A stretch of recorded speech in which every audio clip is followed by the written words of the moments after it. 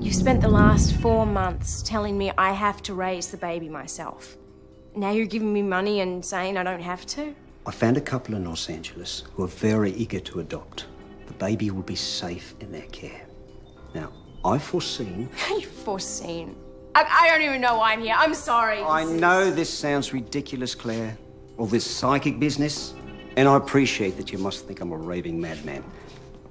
But this is what must happen. So, you're giving me $6,000 to give my baby to a couple of strangers in Los Angeles? 12,000. The other 6 when you arrive in Los Angeles. And they're not strangers, Claire. They're good people.